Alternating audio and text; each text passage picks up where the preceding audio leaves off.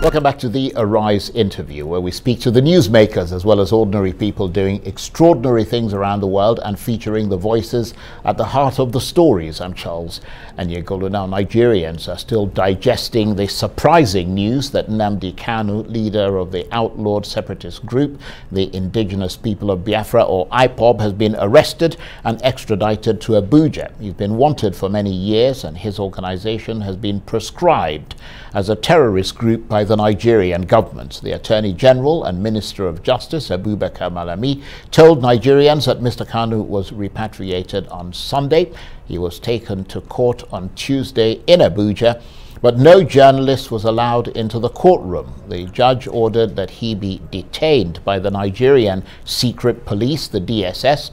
The judge also ordered that the hearing of Mr. Kanu's case be accelerated. Before he fled Nigeria, Mr. Kanu had been standing trial for terrorism, felony, and unlawful possession of firearms. He was granted bail, but he left Nigeria following reports that his house was invaded, some say attacked, by the Nigerian army. He has now, of course, been rearrested, and his case has been adjourned till the 26th of July.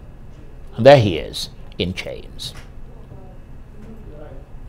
Well, for more on the legal implications of Nnamdi Kanu's arrest, I'm joined now in the studio by Henry Kelechukwu Eni-Otu, who is a lawyer and senior partner at the firm Law Corridor. Thank you very much indeed for coming in.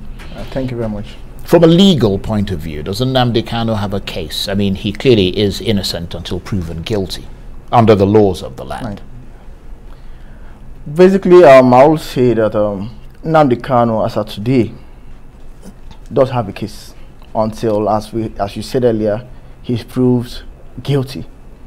By the provisions of the Nigerian law, the Constitution, which is the ground norm of the land, by virtue of Section 36, it says and presumes that all persons who are alleged to have committed an offense will be presumed innocent until proven guilty. For now, the government has not proven him as alleged, and the court has not held him to be a convict. So for now, he remains a suspect or a defendant, as the case may be.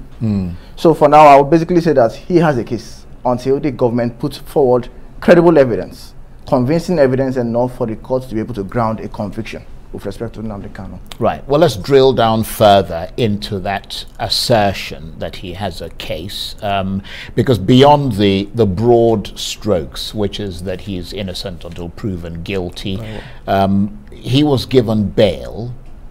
He left because he said he was under threat from the authorities who apparently invaded his house. Does that strengthen his case for basically jumping bail?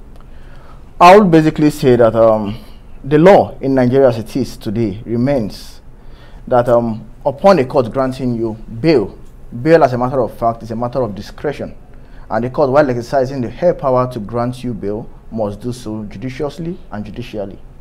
Now, upon the court granting you bail, the bail is usually dependent on conditions. These conditions are conditions which at all times must be respected. Part of the conditions with respect to Nnamdi Kanu was that he would not have been granted access out of Nigeria. His passport and other issues should have been deposited with the court. Well, they were actually. And they were. The so government had both his passports. Which obviously means I'm still at a loss as to how he was able to escape the borders of the country.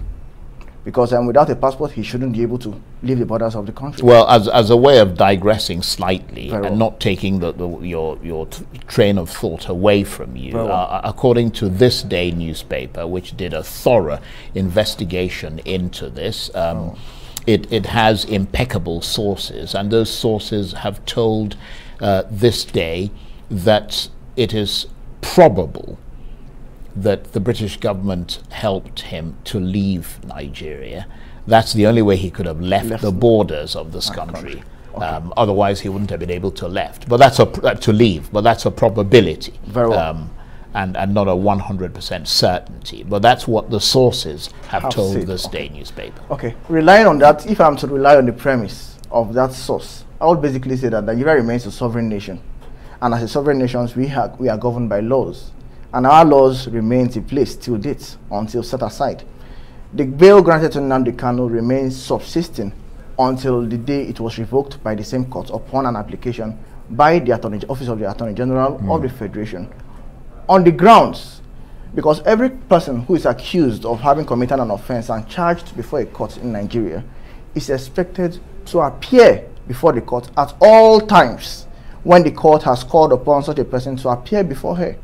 And in the event where such a person, a defendant, is unavailable to attend to his trial, the court has the inherent power, upon being applied for, grant an order revoking the said bail. And upon such bail being revoked, the law enforcement agencies are within their powers to take all necessary steps to effect the rearrest of such a person who may have gone away. And of course, that bail was revoked. Obviously, it was revoked by Honorable Justice Aniagolu. Yes, Binta Aniagolu, yes, obviously. So since that bail has been revoked, obviously, I will say that the entire process of his rearrest, particularly as it relates to bringing him before a competent court of record to stand his trial and to also prove his innocence, as the case may be, for now remains legitimate until further facts are brought forth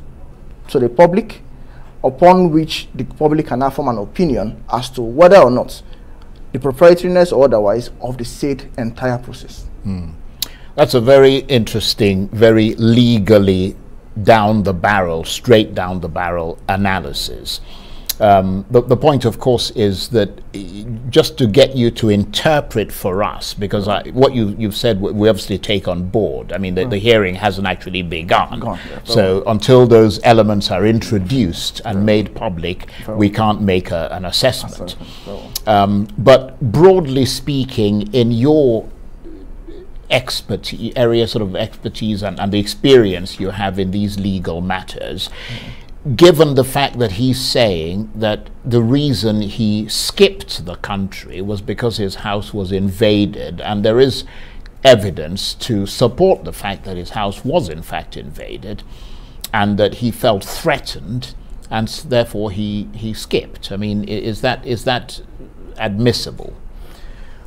That those facts, for now, those facts remain speculative, because the courts of our land, particularly the High Court and the Federal High Courts and other superior courts of record, are courts of record which deals with evidence, cogent and clear evidence brought forth before it.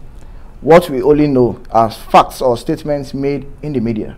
Those media statements do not constitute evidence before the courts, and the court could not leave the courtroom to the realm of the media to understand basically what is happening. So until Nnamdi Kanu obviously has the rights, as we have said, to bring forth those facts and evidence to support his case, with respect to why he escaped the borders of the land, with respect to standing his trial.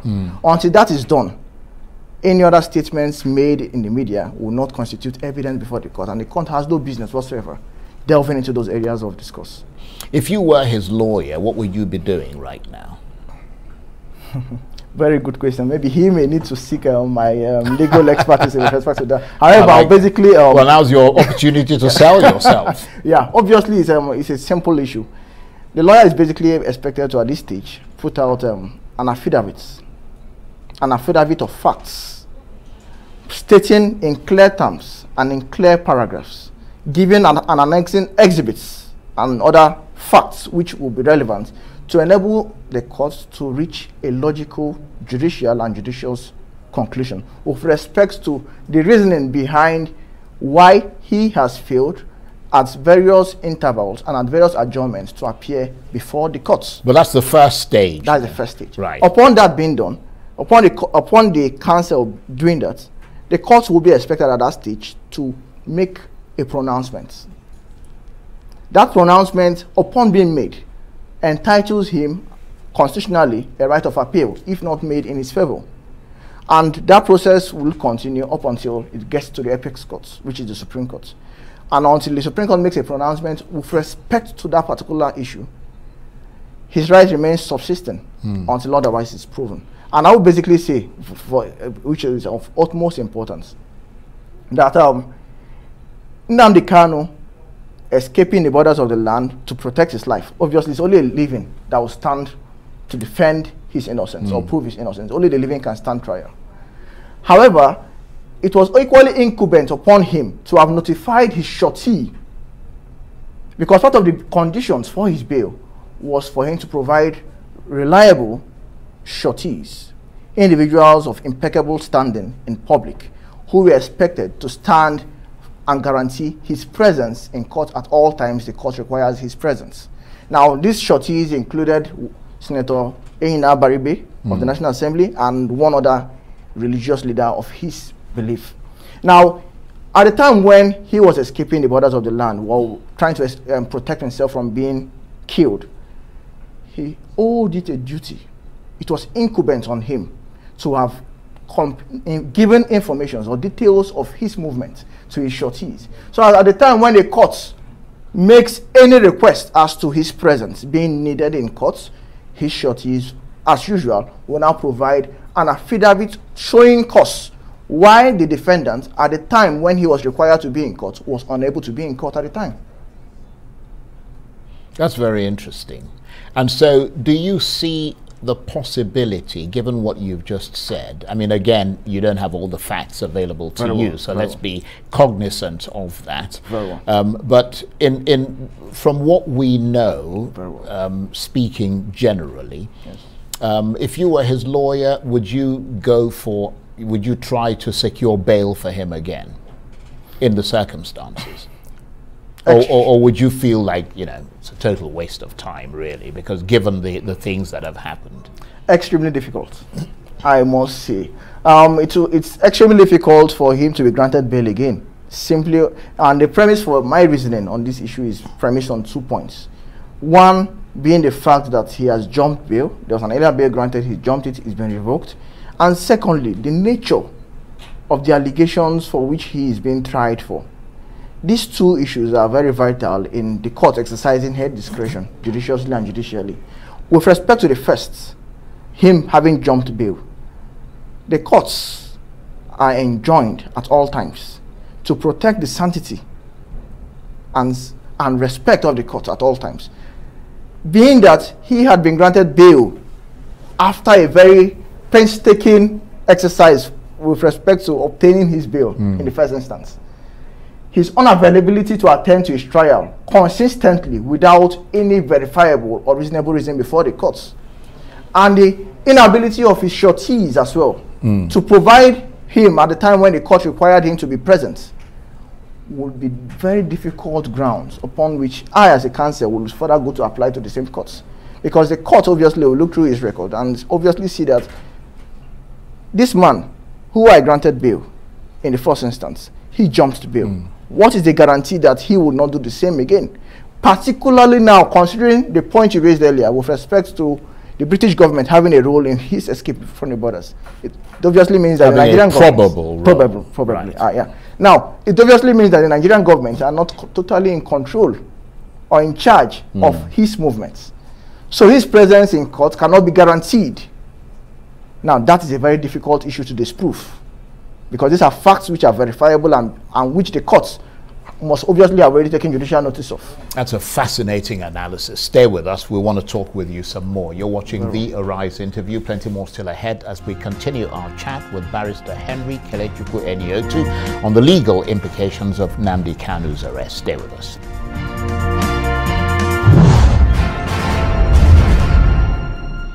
Welcome back to the Arise interview. I'm Charles Aniagolu. Now, as you probably know, the trending topic in Nigeria at the moment is the re-apprehension of the leader of the separatist group IPOB, Nnamdi Kanu. Lots of issues there, not least the legal implications of his rearrest and arraignment before an Abuja court without legal counsel. What does that tell us about whether we can expect a free and fair trial?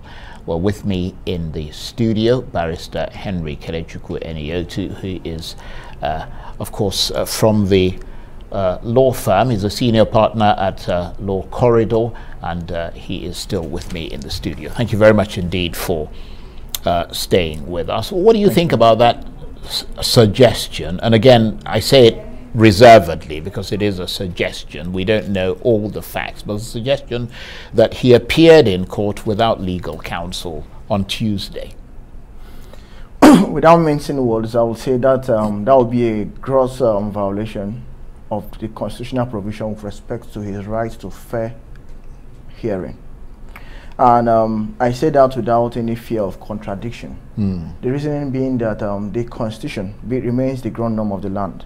And at all stages and times upon which a person is being brought before a court, the person, particularly with respect to the gravity of offense for which the defendant is being charged here, the defendant is entitled at all times to a counsel of his choice who will be in court to enable him represent the interests of the defendants and to enable him observe and ensure that the rights of the defendants are fully granted to him while in court. So if indeed he was arraigned or he was brought before the court without his right to a counsel being afforded him, I will say without fear that that was completely wrong. However, the governments or those who brought him before the court may come under the defense that the application was brought ex parte, considering that what they basically went for was a remand order, an order to remand him within the DSS presence, basically, not with respect to taking him to court to stand trial. Yeah, but even in those circumstances, he has the right for a lawyer to put up some measure of defense, doesn't he, to say that this is not a justifiable act at this particular time. As I said earlier, it depends on circumstances. The circumstances here, if the application brought before the judge was one brought ex parte, in such an instance, the defendant has no right to... And it is probable that it was. It's probable, most likely. Because I mean, the next question I was going to ask you was that it would be astonishing if a judge allowed such a thing to take place, wouldn't it? Particularly because the Federal High Court is a court of record. And being a court of record will only entertain applications brought by it properly. What do I mean properly? Through a process of law recognized by law, which obviously means that the prosecuting counsel in this instance would have brought an application. And applications are not brought orally to the court in this instance because the court would not have sat in the open court. Most likely this matter may have been had in chambers or in the open court. I do not know because I was not there. However, even if it was had in open court, applications before superior courts of record are expected to be brought in the form of a motion. And a motion could be either a motion on notice or a motion ex parte. If ex parte, the need for counsel for the defendants may be dispensed with. However, if via a motion on notice, then there's expected to be a time for return to enable the other party file a counter affidavit or a defense with respect to the application. And in this instance, it obviously seems that the application was made via a motion ex parte. And that will not be challenged or is not questionable if that indeed was what happened. Right. Now, still looking at the legal issues surrounding this, the journalists were not allowed in the courtroom when that took place. Is that something that falls within the jurisdiction of the courts to say we will not allow members of the public who the journalists represent, the Nigerian populace, who are essentially the owners of the Constitution, not to turn up in court? Indeed, that's an interesting aspect of the whole proceedings, which happened 2 days, yesterday. Basically, the reason being that, as I said earlier, he's equally entitled, and by the Constitution, he has a right for fair and public hearing. Public, I mean. The Constitution was very explicit in its provision. It says all hearing, all trial must be done in public. So what would be the circumstances? Okay, go on. You said except. That's the word I was looking for. Except in a situation where, for example, a minor is being tried, then the privacy and the circumstances of the matter will give the court the power to preclude or prevent the press from coming to cover such distance. However, I must say... Does it preclude the press or does it impose reporting restrictions on the press? It depends in the circumstances as well. It could impose generally all matters before a court. There's already a natural imposition on the press on the way they report happenings in court, the matter being sub judice. However, in particular matters of national importance, which requires disclosure of maybe classified information, matters which deals with children, who's particularly with respect to sexual offense and other issues. Now, there are instances where the law has given the court the power to impose some restriction as to the level of public coverage of such particular proceedings. Unfortunately, our laws have not developed to the extent where what happened in South Africa and what happened in the United States with respect to Chauvin's trial, Derek. Now, our laws have not developed to that extent where we have live coverage of court proceedings for the whole world and for everyone to see. Our laws are for now a bit more conservative in these provisions, because it basically says that public here does not necessarily mean everybody. It could basically mean parties directly involved in the matter. And who are the parties directly involved in the criminal matter? Usually the nominal complainants, the defendants, his counsel, the state counsel, and witnesses. That qualifies as public in the Nigerian law. Now, with respect to the issue of press coverage, as I said earlier, a matter being sub judice, there is usually already an imposition of restriction with respect to the level the media can cover or the level of reportage that can be made by the media. So, in as much as I do not want to reach a certain conclusion with respect to the way the particular proceedings happened yesterday, as to why the media were prevented, I do not know the reasoning or the logic behind it. However, I must say that the Constitution guarantees that every defendant who is brought before a court for trial must be tried in public, not in secret. Could all those issues come up going forward if you were his lawyer, to say that these are all the reasons why due process has not been followed and therefore, you know, this case has not been free and fair? Fortunately, this matter is a matter of international coverage. It's a matter that goes beyond the borders of Nigeria. And I believe that Nigeria, being a state which obviously wishes that the world looks at it in good light, would trade carefully with respect to respecting the sanctity, the fairness, and the balance of justice with respect to the prosecution of this matter. It's very important that I state that despite the fact that all these issues have happened, yes, at the end of the day, at the point of the final address of counsel, and before judgment is delivered in the matter, the counsel to Nnamdi Kanu has the right, he has the latitude to raise certain questions. Indeed, one of the questions which usually comes to fore in all trial is the issue of fair hearing. And the question of fair hearing is one which is very... Right, so that's absolutely fundamental. Certainly. Okay. Kelechukwu Eni-Out, who is a lawyer and senior partner at the firm Law Corridor, I want to thank you very much indeed. Your analysis, very enlightening. Thank you. Thank you very much. That's it for this edition of the Arise interview. Join us again tomorrow. From me and the entire team here in Abuja, bye-bye and thank you for watching.